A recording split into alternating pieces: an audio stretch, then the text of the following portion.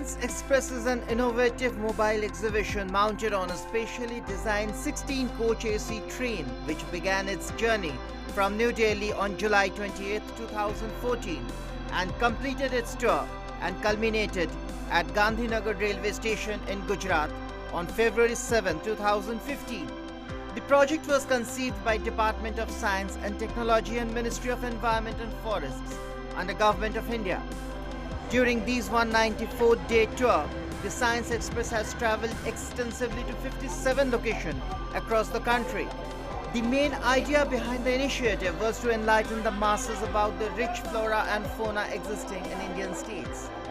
One of the major attractions of this mobile exhibition was to create widespread awareness on the unique biodiversity of India, climate change, water energy conservation, and related issues among various sections of the society, especially students.